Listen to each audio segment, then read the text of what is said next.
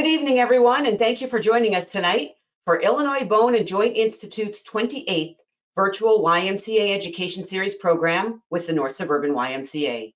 My name is Karen Brownlee, and I'm a personal trainer and the adult program coordinator at the North Suburban YMCA in Northbrook, Illinois. We are recording this evening's presentation so that you will be able to revisit it again. Please feel free to tell your family and friends about it so that they too can view it on either the IBJI or NSYMCA websites down the road. Dr. Jordan Goldstein and Dr. Albert Knuth will be hosting tonight's program entitled Sports Medicine for All Ages. Whether you injure yourself during exercise or while playing a sport, you want to get back to feeling good and able to do your normal, everyday activities as soon as possible. We know that too much, too soon, at too great of an intensity can lead to injury. However, we also know that sitting and doing nothing can have adverse effects on our bodies as well. The sports medicine team at IBJI strives to enable people of all ages to enjoy an active lifestyle and offers a coordinated approach to prevention, diagnosis, and treatment options available for athletes of all ages and skill levels. Dr. Goldstein and Knuth are both part of that IBJI sports medicine team, and tonight they bring you a conversation about the team's coordinated approach. Jordan Goldstein, MD, is a board-certified orthopedic surgeon with fellowship training in sports medicine. Dr. Goldstein has been recognized with hospital distinctions for his compassion and excellence in care of his patients and prides himself on having the highest standards of respect and ethics for his patients. His goal is your goal: improved function, less pain, and a better quality of life. Dr. Goldstein specializes in the treatment of shoulder, elbow, and knee conditions with advanced arthroscopic shoulder and knee ligament reconstructive techniques, shoulder replacement, and cartilage restoration.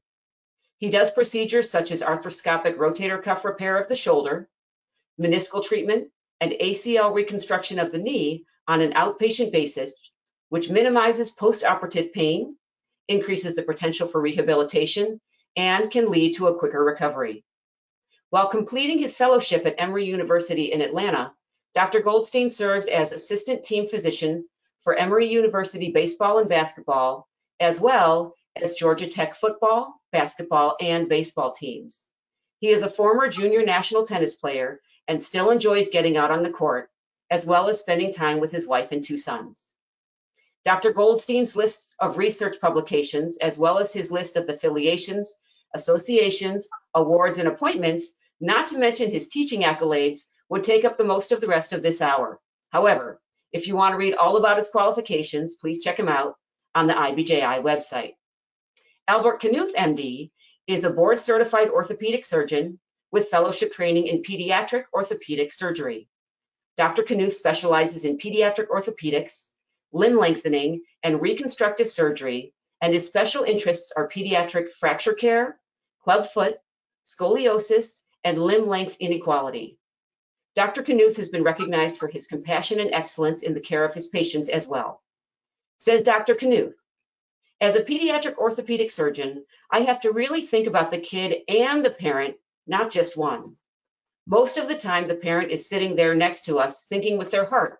So I tell them what our plan is intellectually, but also make sure that I am addressing their worries and concerns so that we can move forward united. He further explains, I went into medicine with the thought that intellect would get you, that skills would get you places, and learned early that it's actually the human part that gets you the results you want. As a father of 6 children and foster father to many more, Dr. Knuth prides himself in understanding the parent-child relationship and its impact on medical care. His one and only goal is to provide the finest quality of pediatric and adolescent orthopedic care in a comfortable and caring environment. Dr. Knuth has been practicing in the northwest suburbs of Chicago since 1998. He enjoys spending time with his wife and 6 kids and is an avid sports fan and likes his rock and roll music. Thank you again for joining us this evening, and thank you Dr. Jordan Goldstein and Dr. Albert Knuth for your time and effort in putting together this program to help us understand more about treating athletic children, teens, and adults in sports medicine for all ages. Now, Dr. Knuth, please take it from here. Thank you for the kind introduction. The one thing that several things Dr. Goldstein and I share together is a passion for getting people better. We're also pretty hyper, so buckle up. It's going to go quick. I always start off with summary, and to me, there's so many injuries that we'd be here all night if we tried to do it. I kind of joke it's taken me 25 years to figure out how to do it. So in 20 minutes, we're going to kind of stay general. But when we look at things right now, our current state of childhood or youth sports, there are more sports injuries now than there ever have been, and there are less children participating.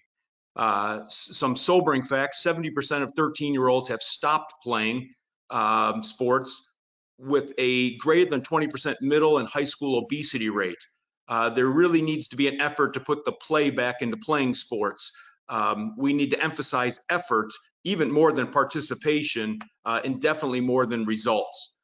We have seen, especially in our area, a sports specialization and year-round participation that is leading to overuse. And while it's good for business, it's not necessarily best for the kid. And I always kind of try to have the fact that when there's only 6 or 7% of high school athletes that will play at the college level, with less than 2% D1 athletes, and only about 1 in 58 of these people will receive any money, we kind of have to ask ourselves, what are we doing this for, and what is our goal? Another sobering fact: even if you do make it to college, only 1 or 2% of those people will actually ever make any money and a living doing it. So starting at the beginning, why should my child participate? In general, children want to have fun, they want to learn skills, and they want to be with their friends. It's very, very straightforward when they start in the 5, 6, 7 years of age. As they get older, they get a little bit more competitive and then like to test their abilities against others and participate for the excitement of the game.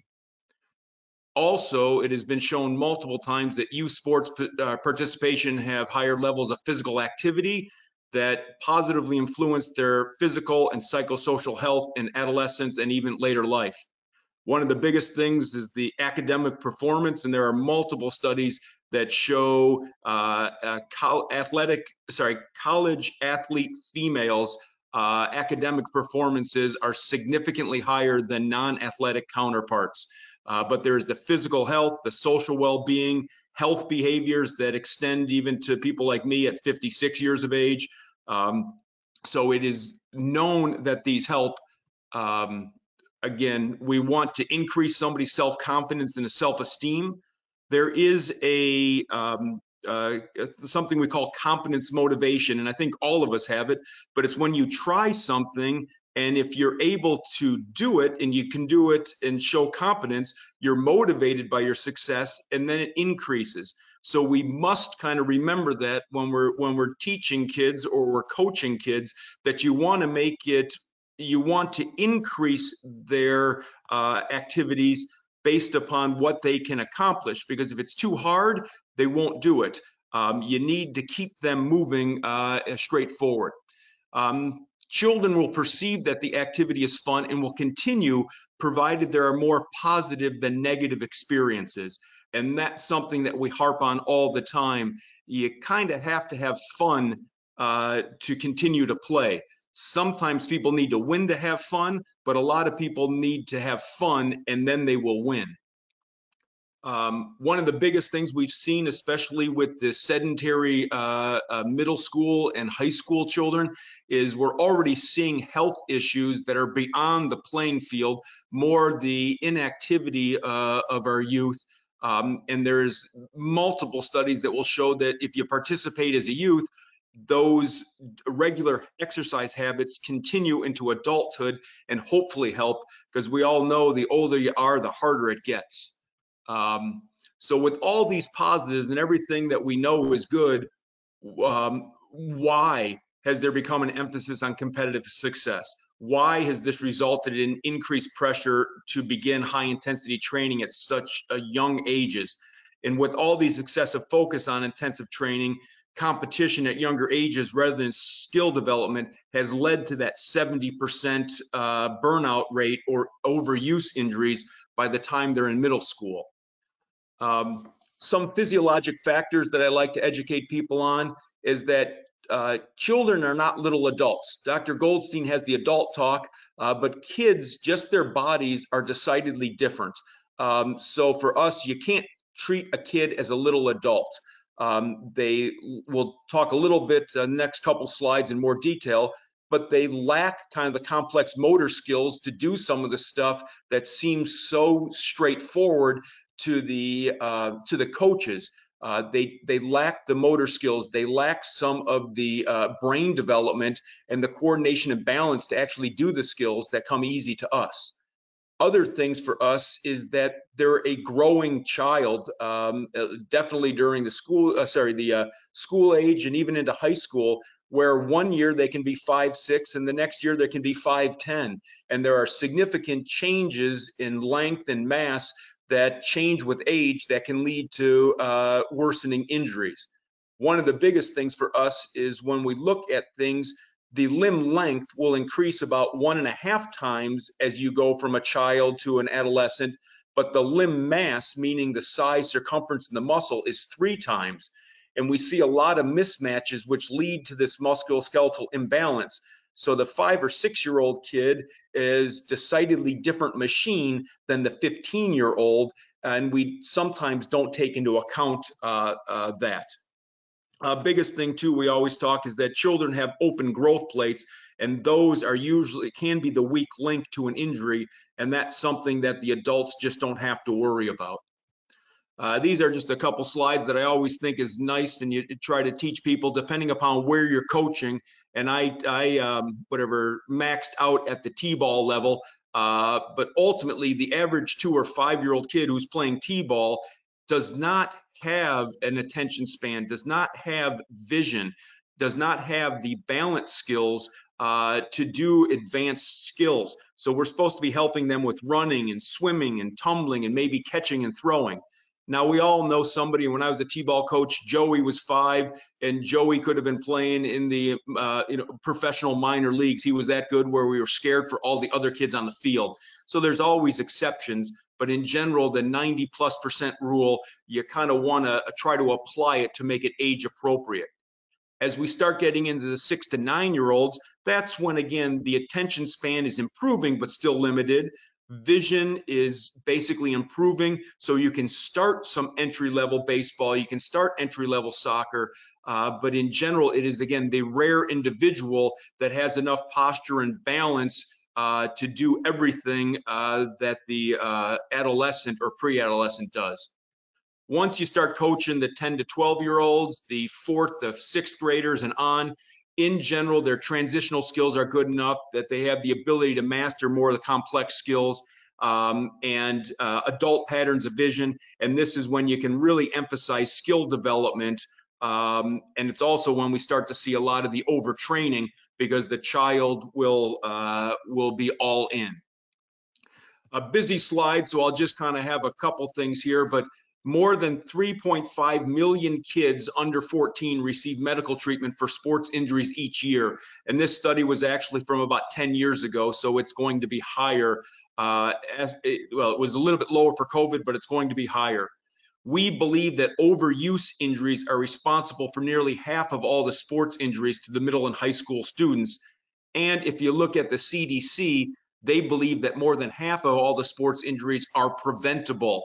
The last, again, sobering thing we always talked about is by age 13, 70% of kids have dropped out of youth sports. And when you ask the 3 reasons why, it's adults, coaches, and parents. So it is so hard to try to the balance of wanting your kid to do well, providing everything for your kid to do well, but then yet not pushing them to the point where they don't have fun, are burned out, overuse injuries, and then leave the sport. Again, very busy slide, but it just, there's multiple studies right now that talk about sport-specific stuff.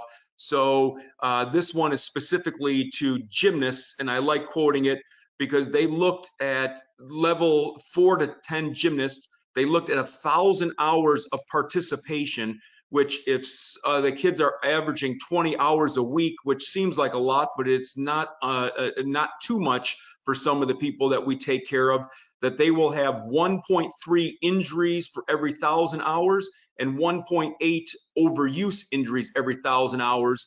So I kind of tell the parents, if your kid's a gymnast 20 hours a week, you're going to see somebody like me 3 times a year.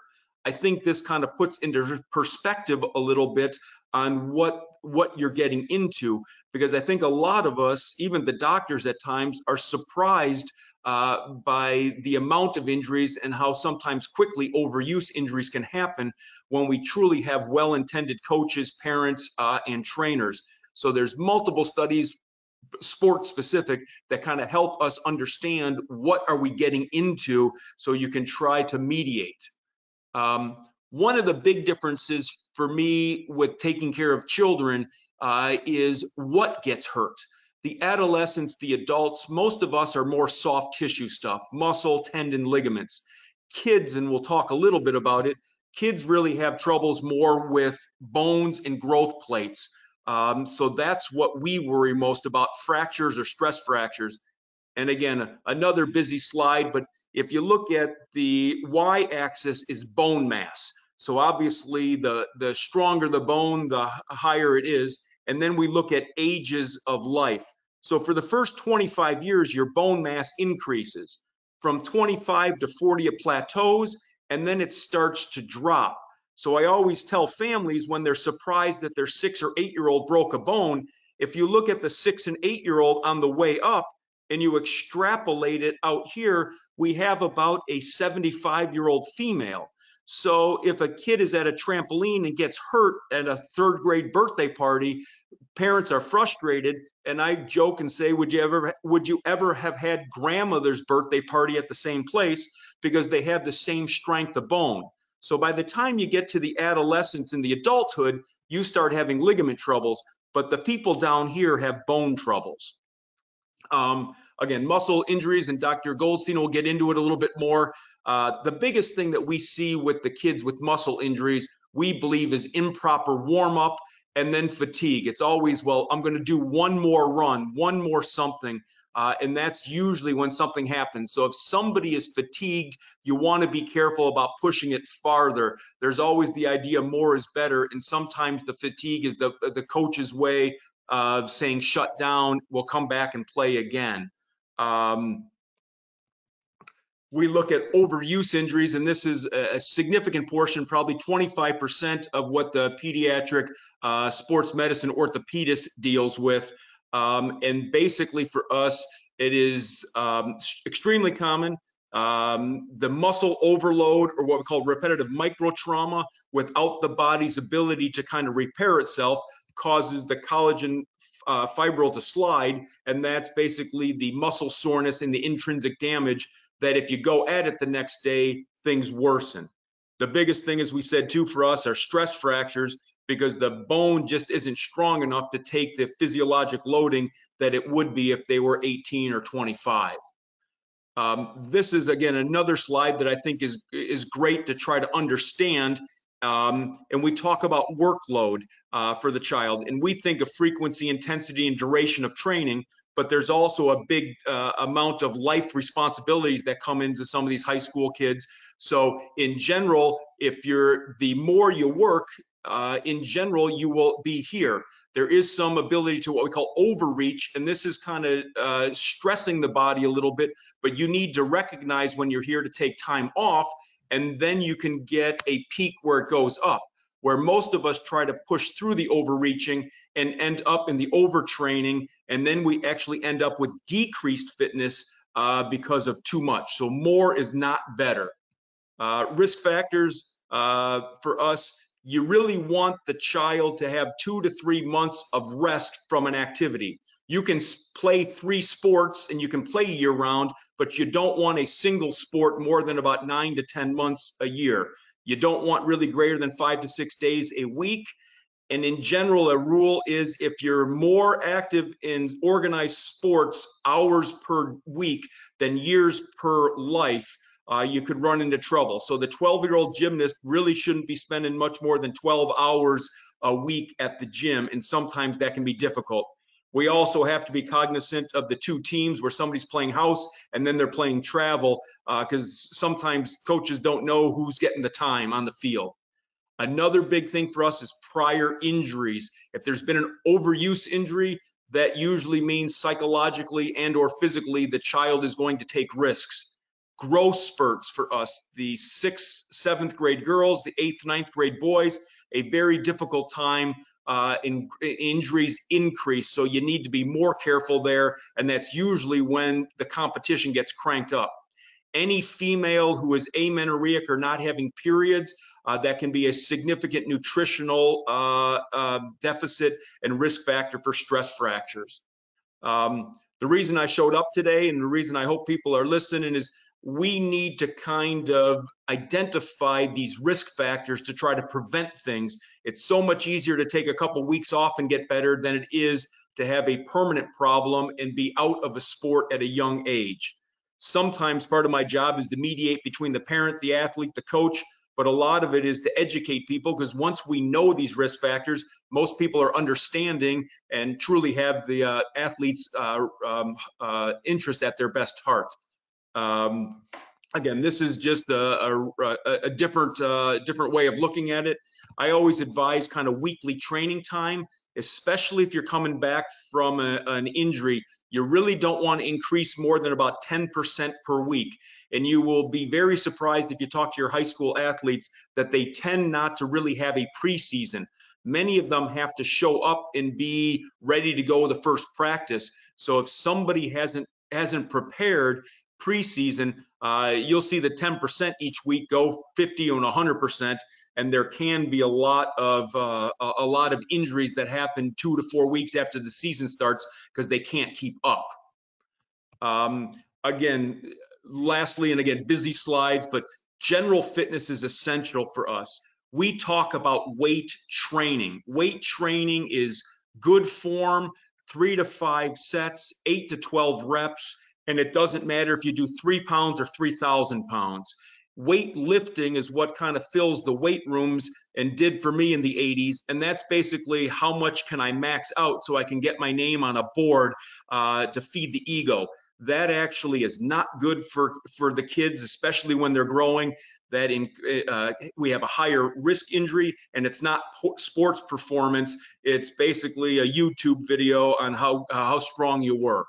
If there is an injury, we want to tell somebody that feeling good does not equal healed good. Usually after 3, 5, 7 days, the swelling, the pain, the inflammation are better, and that's phase 1. Once the kid feels good, they will go back, as opposed to truly having pain-free motion, strength, and then going through functional drills, endurance, agility, which is phase 2, to make sure that when they return to play, they're healed, and not just ping-ponging from I'm hurt to I think I could go back, but oh, I'm hurt again because I shouldn't have gone back.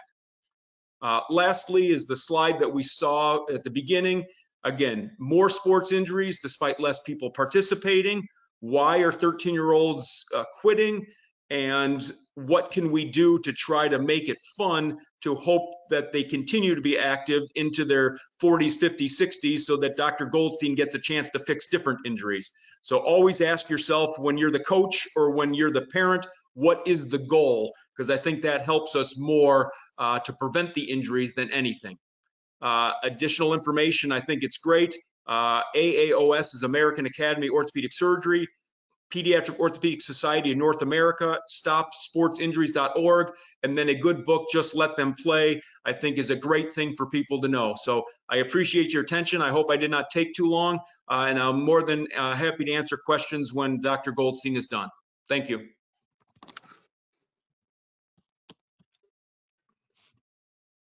All right.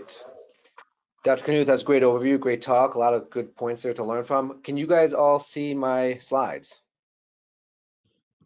Yes. Yes. Perfect. Okay. So I'm going to talk about 2 topics that I get asked about all the time, even when I'm not at work and just from friends and family.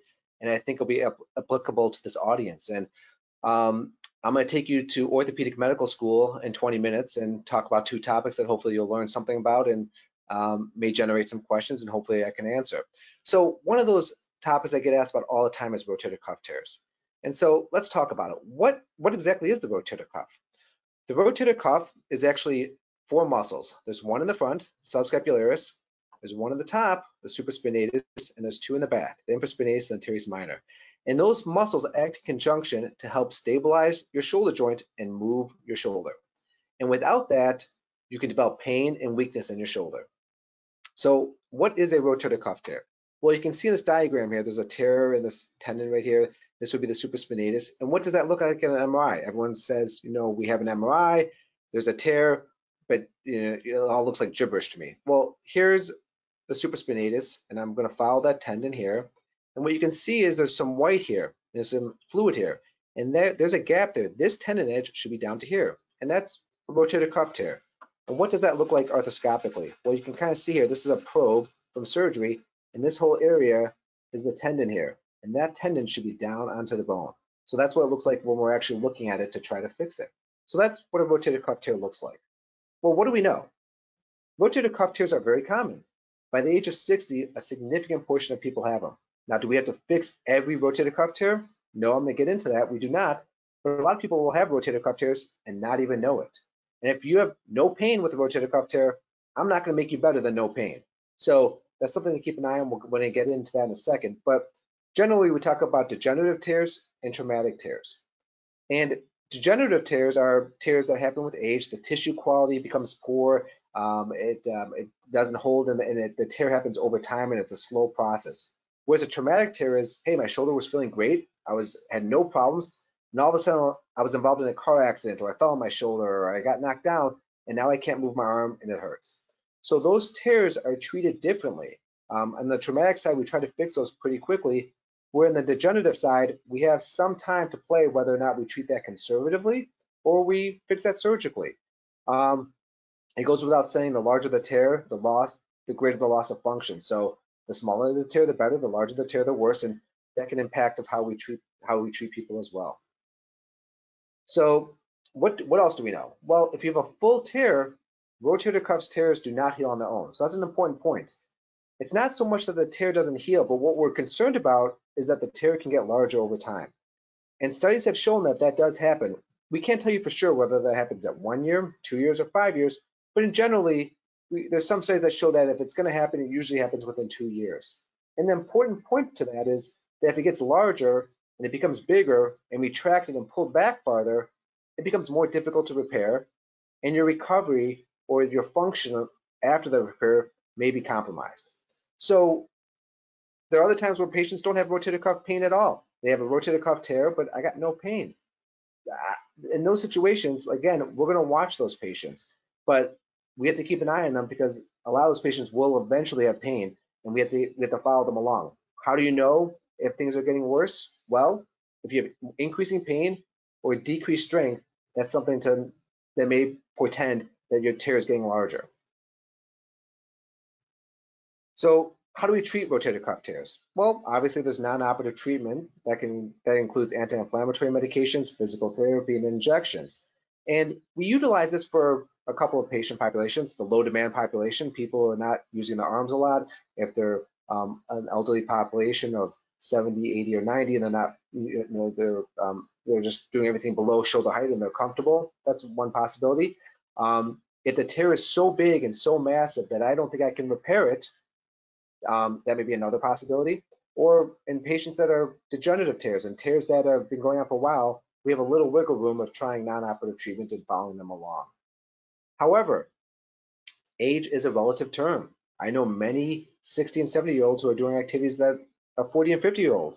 On the opposite level, I know a lot of 60-year-olds who are functioning like 80 or 90-year-olds. So it's not the absolute age, it's the physiologic age that we talk about. So what are these patients doing? And if they're fairly active and the tissue quality is good and I think I can repair it, I think that patients will have a better function and better outcome from a surgical perspective than a conservative perspective.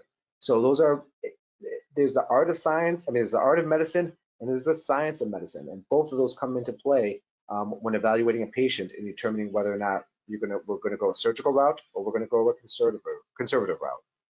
So how do we fix this? Well, we usually do this arthroscopically. We could do this through small incisions, which I'm going to show you. It's an outpatient basis, and patients do very well, and it gives the opportunity for the tendon to heal. So what makes it more difficult? Well, smoking can affect the tissue quality and the healing process. So if you're a smoker, that could affect your outcomes. you're diabetic, that can affect your outcomes. And obviously, the larger the tear is, the higher the risk of complications are. So we still fix a lot of larger massive tears, and they do very well, but your risk for functional outcome is greater in those situations than with smaller tears. There's revision surgeries where patients have had surgery and they've torn once, and they come back to me and they say, hey, listen, I've had a surgery before and it's and my shoulder's been bothering me, and we work it up and they have a re-tear. And in those situations, we can fix those again. But again, those are challenging situations that may affect outcomes as well. And there's been some studies that have shown that multiple cortisone injections can affect the tissue quality. So I'm not saying cortisone injections are bad. I give them quite a lot for rotator cuff pathology, but we got to keep an eye on how many we're giving and what type of patient we're giving in. So if I have a patient who's got a full tear of the rotator cuff, and I know I'm going to do surgery within a few months, I'm not giving them a cortisone injection. Whereas if I have a 75 or 80-year-old patient who's had a rotator cuff tear for years and they're getting by and they're feeling okay and they really don't want to undergo surgery, those patients will probably get a cortisone injection. So how do we fix arthroscopic rotator cuff repairs? So these are done through small holes in the shoulder, and we do this underwater, and we have these tiny instruments, these cameras, and these graspers and implants that we're able to utilize through these small incisions to fix the rotator cuff. And basically what you can see here is there's an anchor that goes into the bone. We do this through these small incisions, and that anchor has sutures that thread through the tendon, and then we can tie it back down. We tie that tendon right back down. So you can kind of see the tendon's off the bone, and we tie it back down here. And you can kind of see the final result there. And that's kind of what it looks like. And so the surgery, I've done this for over a decade, and I can, I've handled very complex situations. And I always tell the patient, the surgery is not the hard part, it's the rehab is the hard part. And so you're in a shoulder sling for about 6 weeks. And depending how big the tear is, you're either starting therapy at 3 weeks or 6 weeks. But for the first 6 weeks, you're in a shoulder sling. And then after that, we work on range of motion with therapy, active and passive, but no weights. In phase 3, we're getting more strengthening. And I tell my patients, it could be 6 months up until full recovery, but patients usually do pretty well. They're feeling pretty good at the 2 to 3 month mark, but it could be up to 6 months for full recovery. What are the complications with rotator cuff repair? Well, stiffness, infection, arthritis. A lot of the complications I listed here are pretty rare. The one you have to be careful about is a rotator cuff re-tear, and that could range anywhere from 10 to 70%. And that risk of a re-tear depends on a lot of factors. It depends on the tissue quality, the size of the tear, the age of the patient, the quality of the bone. But what we know is that patients who have had re-tears of rotator cuff surgery actually still do better than having not had surgery at all. So that's something to keep in mind. So we're going to talk about a different topic now. That didn't joggle your brain cells.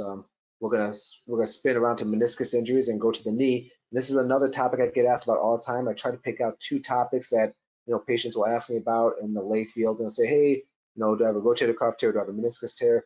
And so I'm gonna talk a little bit about meniscus injuries and how you treat them. So first, we're gonna talk a little bit about anatomy here. What is the meniscus? Well, the meniscus acts as a bumper between the 2 bones, and you can see you have 2 meniscus here. You have one on this side and you have one over here. You can kind of see this little top-down view. This is one meniscus right here. This is another meniscus right here, and it acts as a bumper between the 2 bones. And the important point of this slide here is that you can see that there's vessels in this meniscus. The meniscus comes all the way here and all the way here. And you can kind of see there's vessels within the meniscus here. The important part of this slide is there's vessels within 1/3 of the meniscus. So if I cut it here, there's vessels. The rest of the meniscus has no vessels. And so why is that important? Well, that will help delineate our treatment if we end up needing surgery, whether we trim the meniscus out or we fix it. And we tend to fix meniscus in the areas of tears that have the vessels. If there's no blood vessels here, those meniscus tears are unlikely to heal or less likely to heal. So that's the important part of that slide. As I talked about, what's the main purpose of these meniscus? Again, it acts as a bumper. It's a load-bearing structure. It helps protect the cartilage in your knee from the top of the knee to the bottom, so the femur and the tibia. And those bones are covered with cartilage, and the meniscus helps protect it. It also helps the knee glide. The other thing that the meniscus do is it helps stabilize your knee. We talk about the ACL and the PCL and all these ligaments to help stabilize the knee, but the meniscus acts as a stabilizing structure as well. So not all meniscus tears are the same. You can see from the slide, there's a bunch of different meniscus tears present, the type of tear and what it looks like. And it's not only the tears we're looking at the age of the patient. How do these tears happen? Were they acute? Have they been going on for a long time? Do these patients participate in a lot of sports? And all these factors will affect treatment. So it's not just, hey, I have a meniscus tear. Do I need to have surgery? It doesn't look like that. You have to take a look at, do they have a meniscus tear? How long has it been there? Where's the pain at? Is the pain even being caused by the meniscus tear?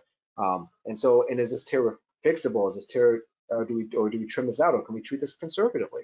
So an acute tear is much more common in patients who are younger, while degenerative tears are more common in older patients. That kind of makes sense. Acute tears happen from trauma, where degenerative tears can happen over time.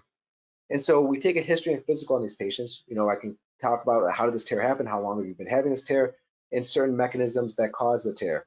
And do they have pain? Do they have locking? Do they have a swelling on the knee? These are all factors that go into determining whether or how I'm going to treat these patients. Because it's not just you have a meniscus tear. You have to take the whole story, into value and to see how you're going to treat these patients. So we also do a physical examination. We range the knee, we palpate the knee, we kind of get a sense of where the pathology is in the knee, and certain exam findings will be consistent with meniscus pathology, while certain other ones may lead me down a different pathway. And so this is a good example. Not all pain on your knee is a meniscus tear. So if someone comes to me with meniscus pain, the meniscus is down here. It's actually pretty normal. But look at this divot here. You guys see this clear divot? That's a big hunk of cartilage that's gone from what we call the femoral condyle, and that produces pain on the inside part of your knee. So not all pain within the inside part of the knee is meniscus. We kind of have to get a sense of what is causing the pain. So how do we do this? We take x-rays, we do physical exam findings, we take the history, and we also get an MRI. And so we can kind of get a sense of what things look like. The important part to this slide is that two things I want to highlight in the slide. Number one, not all meniscus tears are painful.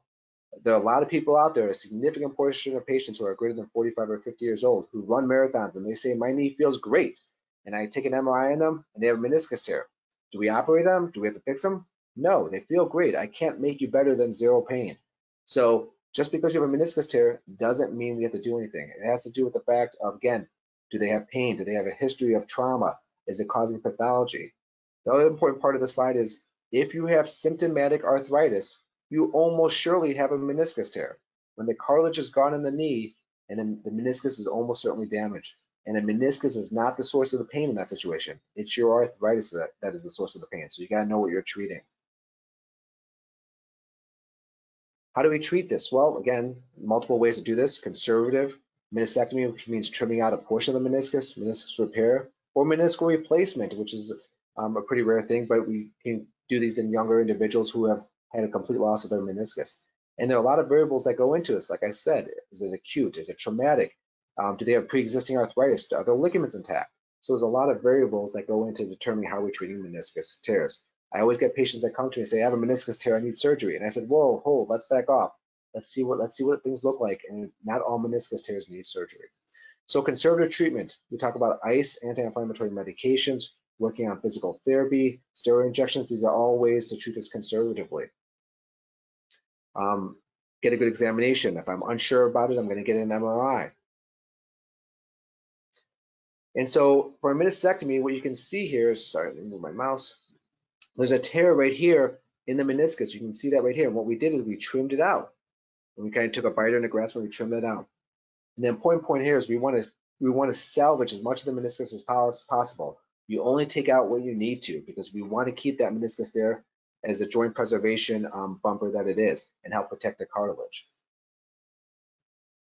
Most patients do very well with meniscectomies. They have excellent results. However, you gotta forewarn patients that if a patient has pre-existing arthritis, I say, listen, hey, you may still have some pain even after we deal with your meniscus, because you have some arthritis in that knee. And so the arthroscopy for meniscectomy, or dealing with the meniscus, does not fix the pain associated with arthritis in the knee. What's the rehab? Most patients do very well and recover from this surgery pretty quickly. They're back to work within a week or two if it's a desk job. And I tell my athletes they're usually back to sports within 6 weeks. So they work on range of motion pretty quickly. They're on a bike very quickly, and the rehab is fairly quick on these procedures. Well, a meniscal repair is a little bit different. You saw them in the meniscectomy, we're trimming out that meniscus. But a meniscal repair is when we're fixing the meniscus with sutures. And again, we have to try and find that specific type of tear that is repairable by fixing it with sutures. And how do we do that? We thread these little devices with sutures through the meniscus. And you can kind of see we're tying that down, we're kind of closing off that tear. And there's multiple ways to do that, multiple ways to skin a cat, but in general, this is the process of how we're fixing the meniscus with sutures. And the complication rate is pretty low. There's some risk of nerve issues, but again, it's pretty low.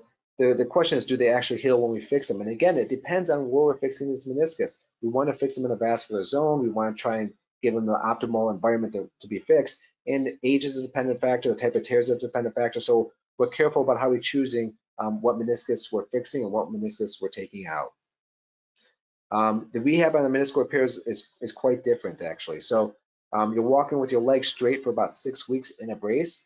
You're working on progressive exercises, and the rehab is much slower for a meniscal repair than a meniscectomy. I tell my athletes they're back to sports within about 4 months after a meniscus repair. That's a lot different than 6 weeks after a meniscectomy. So a lot of my young kids will say, hey, I just take it out, I want to get back to sports quicker. But I tell them, in the long run, for your life, it's better to try to repair it if possible, to preserve as much function of that meniscus and to preserve your cartilage. And so again, we talk about getting back to play in about 4 to 6 months.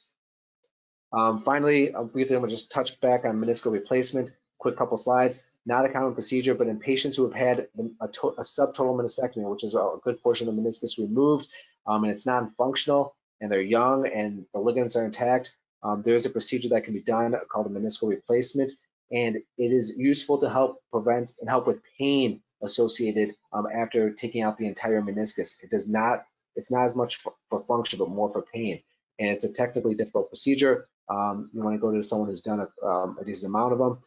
There's a lot of unanswered questions, but again, it's for patients for pain control and not for return for athletics. But again, that's a pretty rare procedure. In general, I hopefully you got something out of this lecture on the meniscus side for the meniscectomy and the meniscal repair, because I think those are much more common procedures that you will see both for you and your family. And so hopefully you kind of flew through a little bit of a medical school, at least orthopedic medical school for you guys. If you have any questions, I'm happy to answer anything. I know that was kind of quick and a lot of information, but fire away if there's any questions. All right. Thank you, Dr. Goldstein, and thank you, Dr. Knuth. Dr. Knuth, if you want to come back on and join us, that would be great. I have a list of questions for you here, so we will go ahead and get started. There's Dr. Knuth. Okay, because the first one's for you, Dr. Knuth. Do you always recommend physical therapy for children? Yes and no. To me, the analogy I use frequently is a therapist is like a teacher. They can tell you what to do, but ultimately the child, the adolescent, needs to do the homework. And if you just go to therapy once a week and you don't really put the time and energy in between the visits, then sometimes we're just checking a box as opposed to getting a lot out of it. So I always say if the patient is motivated, you can learn really quickly, and you really don't need prolonged therapy because it's, are you doing it, not necessarily who is watching you when you do it. So it's, I use it frequently, but not in everybody. Okay, great. And another one for you, Dr. Knuth. Do you know of any local youth sports leagues where they emphasize fun versus competition? With 6 kids, you have to drive if that's what you want, because ultimately for us, it is getting farther and fewer in between. So the answers are, for us, we've gotten a little bit lucky. I live out in the northwest suburbs, the Palatine, Inverness area, and you can still find it. But one of my kids isn't playing this summer because they didn't have enough people sign up for the league that had gone on for 15 years prior. So it's not a good thing to have where it is basically all or nothing, and people are travel because there isn't the fun rec leagues. Even some of it is going into the, lower than or less than the junior high school. And that's just, so it's a problem. So I don't really know of, it's hit or miss. Sorry. No, thank you. That's great. So that there's an opportunity out there for people who want to start the fun leagues. Yep. Though I know, again, in the Palatine area, we've had it before where it's been Palatine, Arlington Heights, Barrington, Hoffman Estates, because you couldn't, one town couldn't get it, but you kind of got the 3 or 4 other ones. So you're traveling a little bit, but it was still meeting kids at a high level, but not the highest level. Great. Okay. Thank you. Good to know. All right. This is for Dr. Goldstein. And I know you talked about more meniscus with the knee, but can you walk on a sprained knee, or will that cause more harm? Again, I'm going to answer with Knuth, yes and no. It depends on what the sprain is. Are we talking about a ligament within the knee? A lot of times, if you tear your ACL, you can get back and start walking on that pretty quickly. We actually encourage physical therapy before even considering any surgery. But if you sprain, if it's just a mild sprain where you feel like, hey, I kind of twisted my knee and everything feels stable and everything is structurally okay, I'm okay with walking on it. If you think that you really injured it, it hurts a lot to put weight on it, that's when I would back off and get yourself a pair of crutches, get it evaluated, because there are things, at least in terms of the meniscus, if the meniscus is torn and if it's flipped, we call that a bucket handle tear. Those are things you don't want to put weight on. So if you have any concerns, if it hurts you a lot when you're bearing weight, you really should get it checked out so a doctor can say, hey, you can walk on this or you can't. Okay, great, good answer. All right, back to Dr. Knuth. Is junior high too early for children to start specializing in one sport? In general, junior high for us is 12, 13, or 14, and the answers are the great majority of kids are pre-adolescent, and the answer would be yes. Once you're skeletally mature, once you are a full-grown human, then for us, it's probably your over-risk injuries are less. So there can be some mature 13, 14-year-old women, but in general, girls are done growing 15-ish, boys 17-ish. So middle school, be careful, because usually you're dealing with children and not young adults. Got it. And you mentioned taking time off from a sport, which is what you're saying. Don't specialize in one sport in junior high because your growth plate is still growing, etc. And you did mention that kids could play year round. So what you're saying is play at least 2 sports, maybe even 3 sports. So you're taking time off of one to do another. There is actually an organization, I'm blanking on it right now, but it's multiple college coaches, and it's a lot of the football coaches who are now actively recruiting the 3-star athletes in high school the 3-sport athletes in high school as opposed to the single sports, because of the acquisition of skill sets. If you do the same thing for 10 years, that's what you do. Where if you were baseball, football, wrestling, you have other skills, and those people have a higher upside to them when they get to the next level. So people are actively looking for the 2-3 sport athletes, not the year-round specialization when you get to the college level. Okay, well, that's good to know. Thank you. All right, this might be for either one of you. Is a shin splint the same as a stress fracture? I can go with that. There's something we call a medial tibial stress syndrome, and that's probably what they're talking about. And it starts off as inflammation of the bone, which is commonly layman's term shin splints. But if that progresses, the inflammation around the bone turns into inflammation in the bone, and then finally a crack in the bone. So it's a spectrum. Okay, good answer. Thank you. All right, let's see. What do you do with a tear in the non-vascular area of a meniscus tear? You mentioned that it's best to try to work on the vascular area. What do you do if there's a tear in the non-vascular area, Dr. Goldstein? So again, you look at the meniscus, you'll see that in the MRI. But again, I'm looking at the patient. I'm looking at how long they've had these pathology for, if it's really bothering them.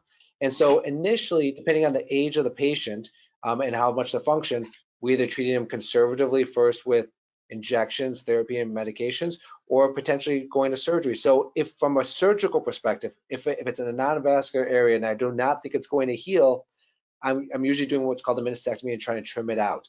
And the reason being is if I try to fix a meniscus that I don't think is going to heal, a lot of times I'll be doing a second surgery, pulling out my repair, because it's just not going to work. There's been a recent push about trying to fix, being a little bit more aggressive with meniscus pathology, in terms of about trying to fix a lot more. But in general, that's a general answer. And that's how I usually treat my patients. And is it pretty standard where there is more vascular parts of a meniscus versus less vascular meniscus among all people, or is it very person specific? No, it's usually fairly standard that the back third is vascularized. So we talk about 3 zones of the meniscus. We talk about the red zone, which is the blood zone. That's the back third. We talk about the red-white zone. You can imagine, because that's half blood and half non-vascular. That's the middle third. And then we talk about the white zone, which is the inner third. So that's pretty standard. There may be a little bit of variability, but in general, the back third is the best for vascular. There's a little bit in the middle third and not much in the front third. Okay, thank you. All right. Yep. This one's for Dr. Knuth. How important is sleep for the health of young athletes? Should young athletes sleep more than other kids? Yes, sleep is extremely important. By no means am I a sleep expert, so some of it's going to be medical and some of it's going to be the father, but it is not atypical for our teens to be taking naps as opposed to truly sleeping at night. And sleep, just from a health issue, whether it's an athlete or a non-athlete, is a tremendous thing. But in general, from our standpoint, when somebody is out on the field expending a lot of energy, they're what we call catabolic, where they're basically breaking things down. And so much of our overuse comes from a lack of being able to build up, or what we call anabolic. And anabolic stuff, the body builds up when it gets rest, the body builds up when it gets sleep, and it builds up when it gets good nutrition. So we'll have some kids who are very, very active, but then they don't sleep, they don't eat well, they're overscheduled, and that's just not a recipe for a good result. Okay, thank you. All right. When should you see a doctor for a sports injury? So that could go to either one of you. I would say if it's starting to limit you from what you're wanting to do, that's when you should see a doctor for a sports injury. So if it's starting to bother you and your activities that you like to do and it's limiting you, I would see someone for that. Okay, great, thank you. All right. Do kids, so this is for Dr. Knuth, do kids need as much stretching before and after activity as adults? The answers are yes, especially during the growth years, because in general, I'm 56 years old, so my body hasn't changed much. I'm pretty much static, so I'm not working against something. You'll have a 12-year-old turn into a 15-year-old boy, and there might be 8 inches of growth that happens over 3 years.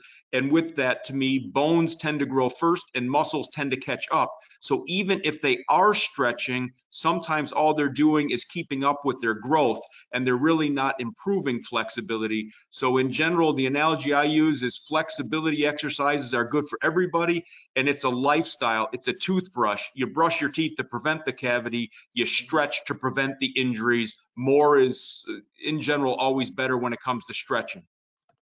And the kids who get the growing pains, is that growing pains in their bones, in their muscles, in their tendons, or do we know?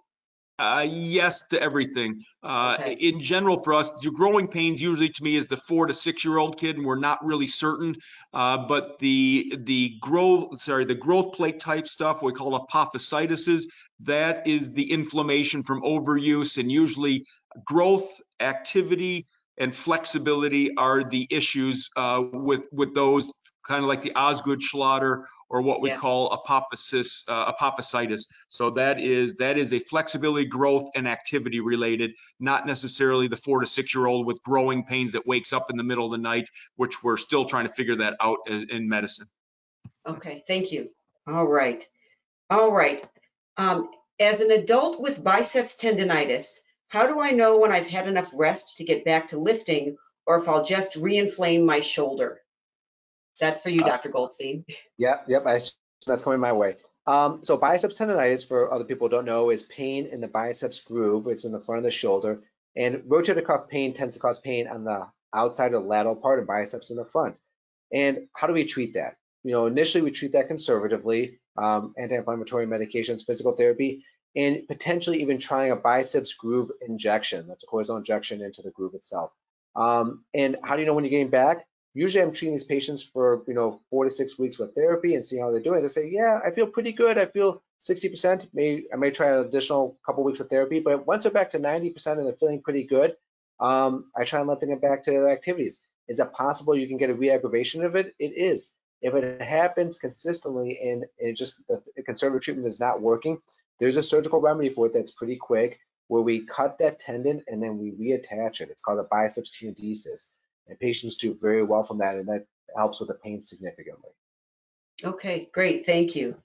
All right. What is the best way to avoid a frozen shoulder, which is kind of rotator cuffy related because it's shoulder? Yeah, that's okay. So again, I'm gonna give a 1-second description of what a frozen shoulder is. A frozen shoulder is the medical term is adhesive capsulitis, and it's when you can't lift your arm up beyond a certain point and it just feels stuck. Every motion around your shoulder is just tight and you feel like you can't reach around. For a female, put their bra on, or you can't reach overhead to get the dishes in a cabinet. And so how do we treat that? Well, the frozen shoulder, real quickly, is there's a spectrum, and it could take up to 9 months on a conservative basis to get better. There's a phase where things get frozen and stiff. There's a phase where things plateau, and there's a phase where things get better. The most common reason for getting a frozen shoulder is idiopathic, which means we don't know, it just happens. The most common demographic is middle-aged females, although men can get it too. And people who are diabetic or thyroid issues have them as well. You can get them after trauma, you can get them after surgery. How do we treat these? We treat this with physical therapy, oral steroids, and injections.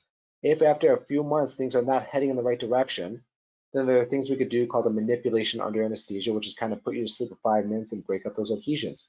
However, if things are heading in the right direction, we can continue on that conservative route, and patients usually will get better either with letting time work its magic and therapy, or doing what we call the manipulation under anesthesia. Okay, great. So if you don't have a frozen shoulder, but you start to notice maybe you have a limited range of motion, is it advisable to just start using that shoulder and try to increase your range of motion? That is an excellent question. And I think it's be really hard for the lay person to know if they're developing a frozen shoulder. I think an orthopedic doctor can tell you that. And the reason that's an excellent question is because if you're in the early phases of developing a frozen shoulder, it's counterintuitive, but I wouldn't try to push range of motion too aggressively, because you could aggravate the shoulder, create an inflammatory situation where it would actually freeze or get tight quicker. So we usually try to wait a little bit until that first phase is done if I really believe a frozen shoulder is developing. So as a personal trainer, if someone's coming in and they're getting limited range of motion, I send them to you rather than tell them to start moving more, so you can see what phase they're in. Yeah, but you could also, you would say, hey, has this been going on for 4 months, or has this been going on for 2 weeks? You get a sense of the time pattern, right? So if this is like, this just started like 2-3 weeks ago, I'd be okay, let's back off. We'll give them some medicine. We'll give them some anti-inflammatories, just rest that shoulder. And we'll wait about 6 weeks, 4-6 weeks, and we'll see where we're at and see if things have gotten worse or if they stabilized. And once that has happened, then we send them back to you and we get that shoulder moving then. Cool. Awesome. Thank you. All right. Let me see what else I've got here. What are the chances of developing arthritis following a meniscal tear? Another excellent question. That's a difficult question to answer on a specific level because it depends on a couple of factors. Number one, how much of the meniscus are we removing, and on which side of the meniscus? So the load-bearing structures are different on the inside part of your knee, or your medial, versus the outside, and the meniscus has different properties. So it really depends on how much meniscus is removed, on which side, and do you have any pre-existing arthritis already? So again, do you increase your risk for meniscus? Do you increase your risk for arthritis when you remove your meniscus? You do, but if the meniscus is not functioning, if that meniscus is not functioning, I'm not taking out any normal meniscus to begin with. So you're only taking out meniscus that's already been damaged and that's not functioning. So your risk for arthritis is already there, but you try to limit how much meniscus you are removing. Okay. Back in the Great. days, I would say, back, in the 60s and 70s, people used to take out the entire meniscus, and in those days, people developed a lot of arthritis. We've learned from some of those mistakes where we try to limit the amount of meniscus that we take out now. Got it. Great. Thank you very much, both of you. Do either of you have anything that's popped into your heads following the questions that were asked where you went, ooh, I also want to talk about this? And I know I'm kind of putting you on the spot, but sometimes when there are questions, it makes you think of something else that you might want to comment on. I hope you guys learned a lot. Yeah, I think we did, and the people who came on have stayed on. So thank you for, obviously people are very engaged and interested in answering the questions that you're answering, and I thought it was a great presentation by both of you. Thank you both so much. Appreciate your time and your effort. And we stopped just about 8 o'clock, so hope we didn't take too much of your evening. Thanks again for joining us, everyone, and thank you, Dr. Albert Knuth and Dr. Jordan Goldstein, for great presentations. Thank you. Thanks, everybody. Thank you much. Bye-bye.